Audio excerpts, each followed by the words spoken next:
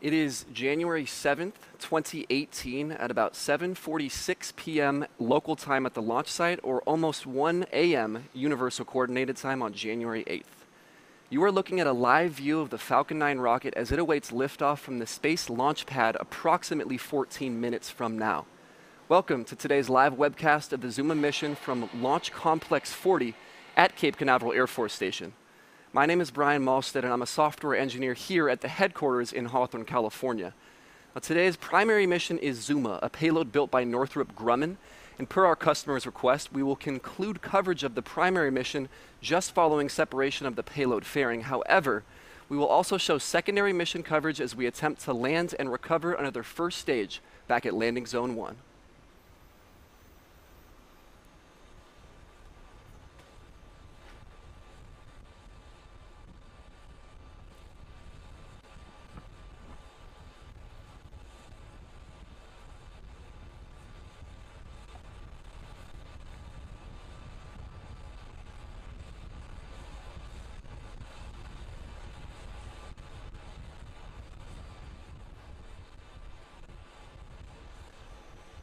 Now, today's launch will mark SpaceX's first of the 2018 calendar year. We wrapped up 2017 with 18 total launches. This is the most that SpaceX has ever done in a single calendar year. Now, ZUMA was originally slated to launch from 39A a few miles north, but that pad is currently undergoing preparation for the launch of Falcon Heavy, so we moved ZUMA a few miles south to SLC 40, Space Launch Complex 40. Having these two operational launch sites on the East Coast with enough commonality for swaps like this is very beneficial.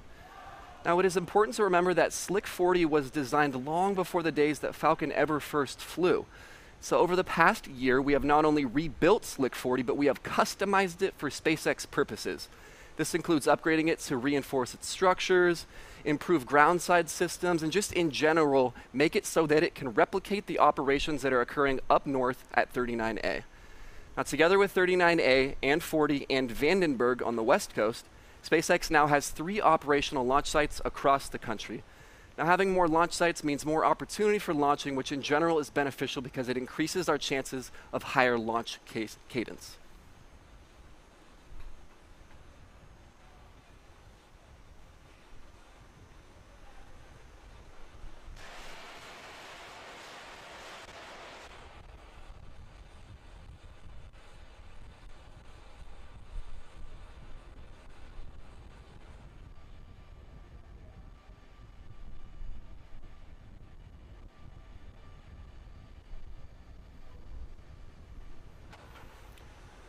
Now, ZUMA, the payload, was mated to Falcon 9, the launch vehicle, some time ago, and all of those pre-launch integrations occurred in the hangar, which is just adjacent to the pad that you see on screen. All of this integration happens while the vehicle is horizontal, and while it's mated to that transporter or erector, or as you might hear us call it, the strongback. And that is done horizontally so that we have ease of access, so that we can work on the vehicle without having to go up very high. Now, once it's ready to roll out, as we call it, the transporter erector lives up to its name and transports the vehicle out to the pad and erects it into the final configuration for launch that you see on your screen right then. Now, once we're vertical, we're over 20 stories tall. Now, the first stage takes up about the first 2/3 closest to the ground, and then the second stage is that top bit with the fairings that encapsulate ZUMA. Now, we stage the rocket for the same reason that we want a better gas mileage vehicle. If you're carrying around less mass, your fuel is going to get you farther. And so because the vehicle, the rocket, is mostly structure, and within that structure is mostly propellant, once you use all that propellant, you don't need to carry around that empty structure anymore. That's exactly what happens. Once Falcon 9's first stage is nearly depleted, it heads back to the launch site after separation, and second stage then has less mass to carry on as it goes to deliver the payload to its final desired orbit.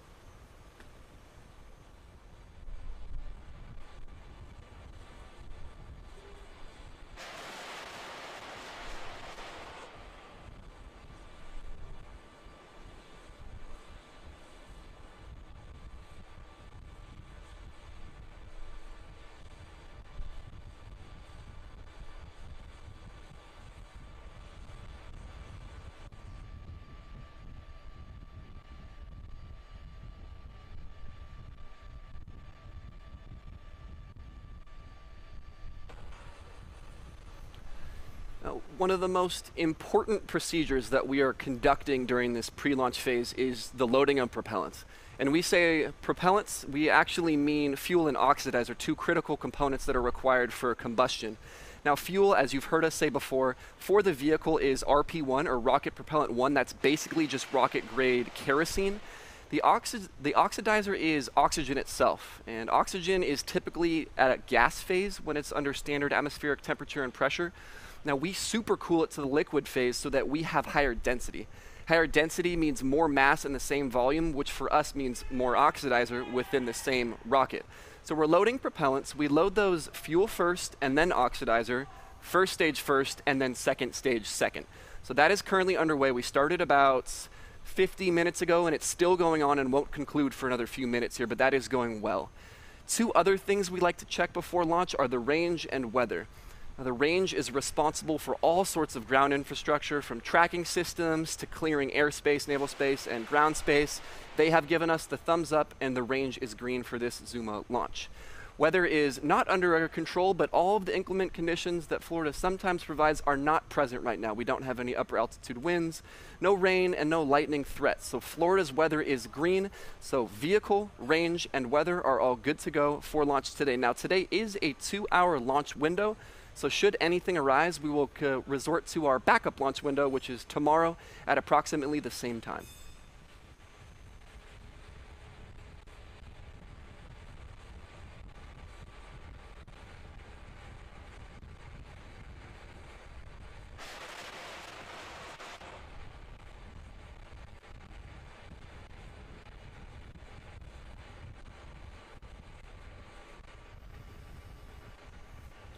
Northrop Grumman, the manufacturer of today's payload, is one of the nation's leading aerospace and defense companies. They've made stuff in market sectors from airplanes to software to satellites to electronics and even some other technical services. Now, some of their best known products you may have heard of include B-2, the Global Hawk, and the very recent and very famous James Webb Space Telescope. Northrop Grumman is over 66,000 employees strong, and they work across the nation with a bunch of mission partners to fly stuff just like today's mission, ZUMA. Now, they've been in the industry for over 50 years, so they have tons of experience, and their space missions include Earth observation, missile warning systems, defense, even protected global communications and other space science and exploration endeavors. Some of their recent, particularly space missions include Aqua, Aura, a space-based infrared system, other tracking and surveillance systems, Milstar you may have heard of, advanced extra-high frequency communication systems, and the Chandra X-ray Observatory, among many others.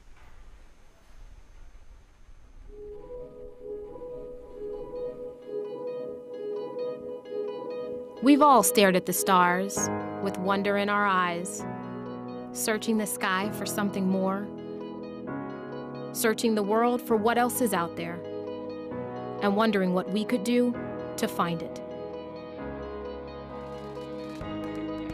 At Northrop Grumman, that wonder is more than just a daydream. We made it our passion. Tranquility Base here. The Eagle has landed. We've cultivated a world of dreamers and doers, of pioneers and protectors. Our engineers have always pushed the limits of space, and we've revolutionized technology again and again. We see limitations as challenges. We see the unknown as something only undiscovered. And we system engineer beyond what's impossible, because we believe there's no such thing. Northrop Grumman has the finest teams in technology, always working to push forward, from scientific pioneering to global service to making history. Our teams strive for innovation every day, and we've never lost our passion, never lost our wonder for what comes next.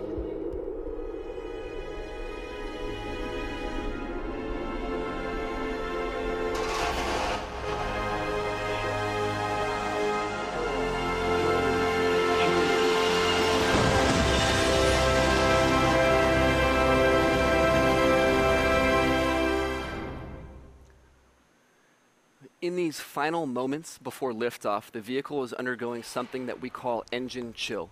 Now, as I mentioned earlier, oxygen naturally wants to be at a gas phase. We want to coerce it into the liquid phase, and to do so, we need to supercool it. Well, that oxygen becomes very, very, very cold, and the engine is not as cold as the oxygen that will flow through it. So in order to reduce any thermal stress that might be imposed upon the engine, we try to chill the engine ahead of time so that we don't have as much of a thermal gradient. Now, you may remember we retract the strong back to around 50 degrees a few minutes before in previous webcasts. We're going to just prime the actuators and then retract it fully at T-0. In these final seconds, we're topping off the liquid oxygen, and then at T-1 minute, the onboard flight computers will take full control of the vehicle and transition it all the way from startup through terminal countdown. So let's listen into that now.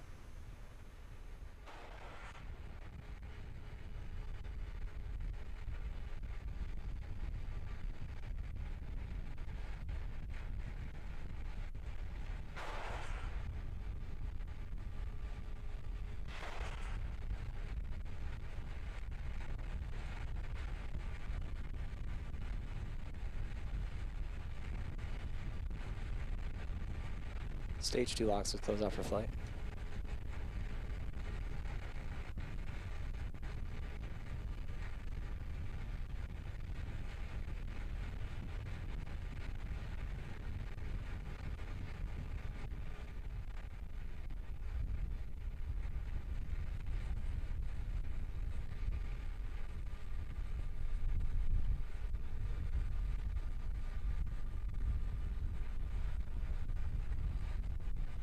Vehicles in self-line.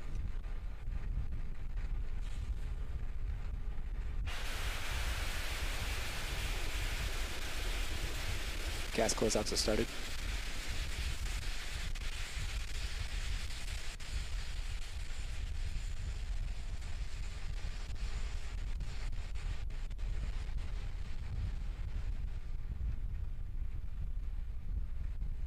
AFTS is ready for launch.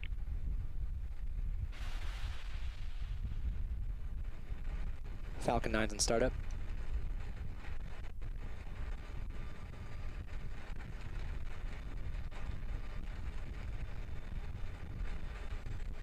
Stage 2 tanks pressing for flight. Falcon 9 and ZUMA are go for launch.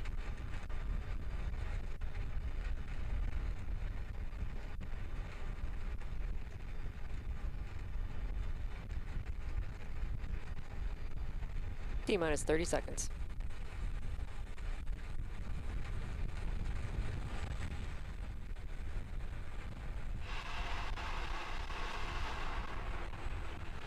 Stage 1 tanks pressing for flight. T-minus 15 seconds. Stand by for terminal count. 10, 9, 8, 7, 6, 5, 4, 3, 2, 1. Ignition. Liftoff.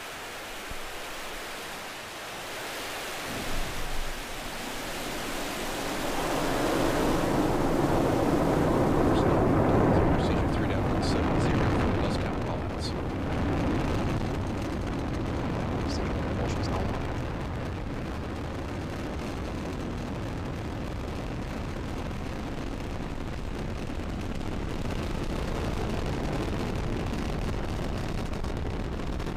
Vehicles programmed to launch.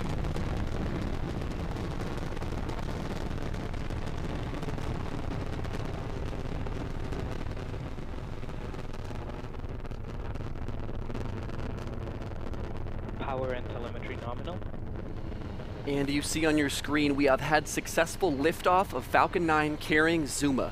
We have cleared the tower, so we're now coming up on 2 events that is going supersonic and max Q. Now, maximum aerodynamic pressure is when we are at the point of maximum stress on the vehicle. From that point on, we're going through thinner and thinner atmosphere, so stress will continually decrease.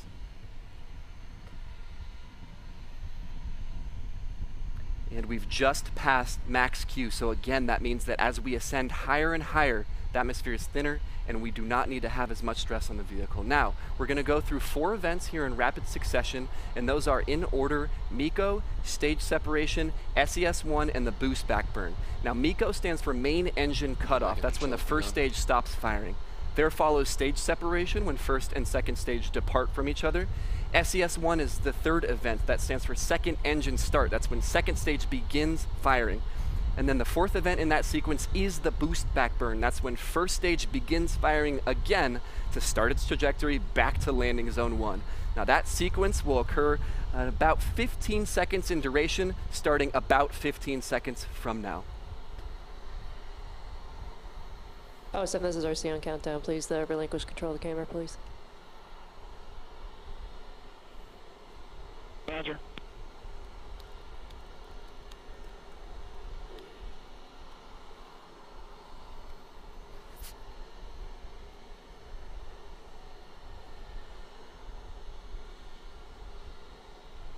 States have confirmed.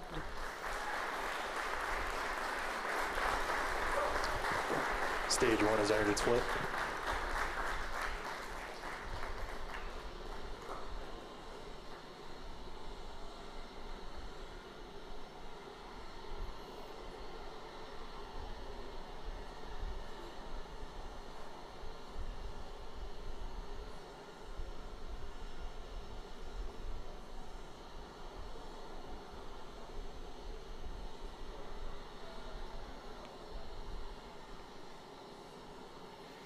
Now we've had successful confirmation of, again, MECO, stage separation, second engine start, and the boost back burn. Next major milestone is fairing separation. That should occur any second now. We're not going to show video coverage of it, but we will confirm that the fairings have separated, meaning that ZUMA and second stage are the only vehicles continuing on to their final orbit.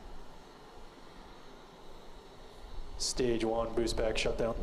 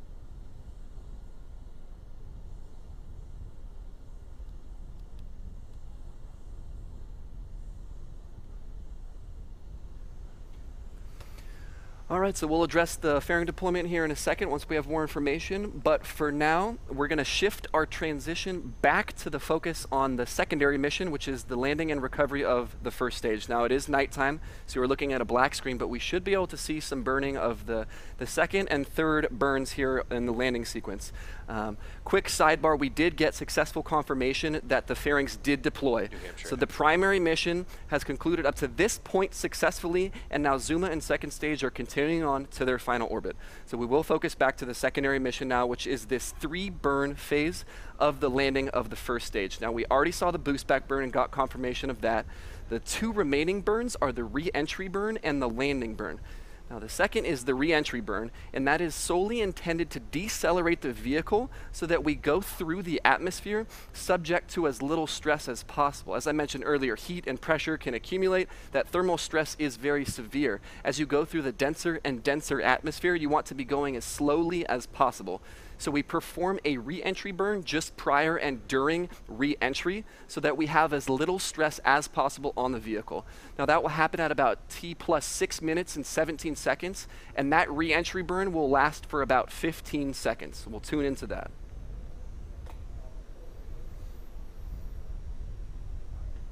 Stage 1 entry burn has started.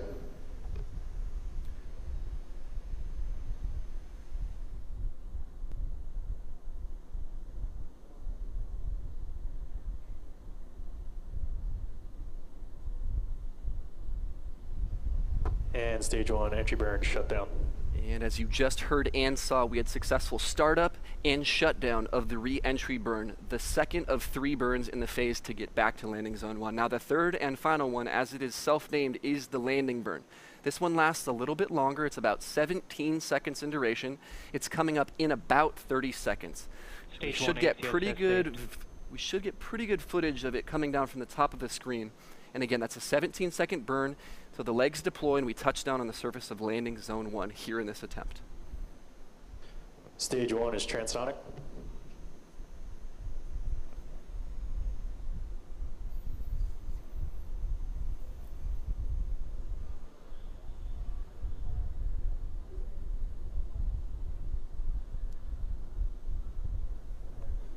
Stage 1 landing burn is started.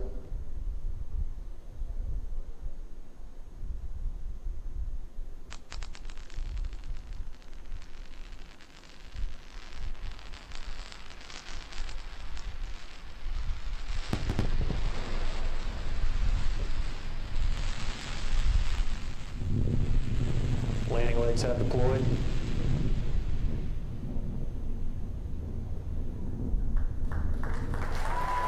LZ1, Falcon 9 is landed. Landing after movement procedure 11.100 on RCR1 and red 2.